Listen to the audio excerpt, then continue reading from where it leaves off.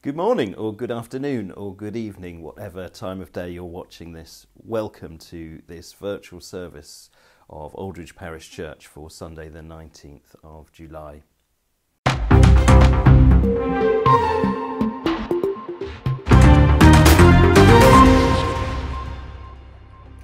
Hi APC.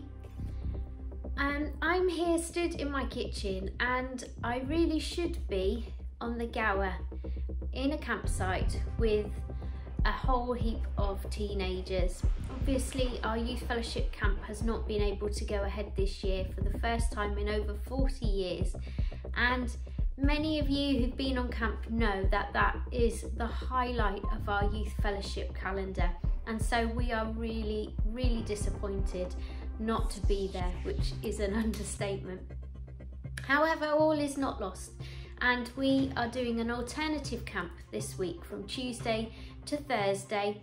The teenagers are camping in their gardens and the leaders, and we're meeting on Zoom. We've got a whole lot of activities planned, and we would love you to pray for us.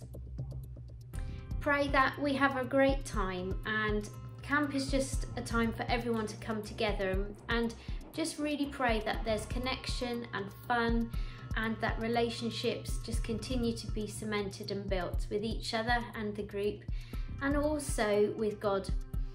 Camp is a real high point for many of the young people spiritually, to spend time out with God, thinking about their relationship with Him and worshipping. So pray that God will use what we have this year, and that they will really be challenged and encouraged in their faith. The other thing is, I'd love you to pray for the Button family. They're the family who own and run Pitton Cross campsite. Things have been really tough for them this year, and they've only recently, in the last couple of weeks, reopened to certain customers. Can you pray for them as well?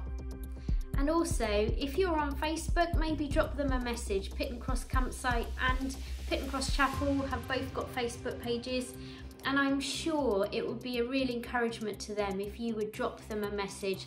Tell them that you've got great memories of that place and that you're thinking of them. They've commented on a couple of our posts on Facebook, and I think they're going to miss us as well. So if you really could remember us this week in your prayers, we would love that. Thank you so much in advance of your prayers and your support.